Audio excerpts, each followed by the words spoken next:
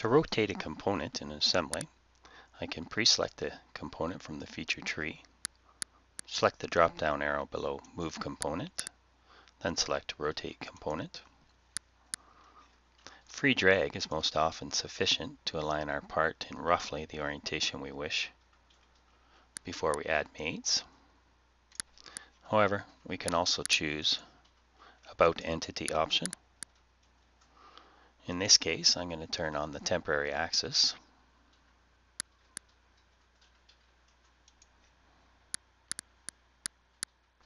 And I'll select the axis on my part, and now I can rotate about that axis.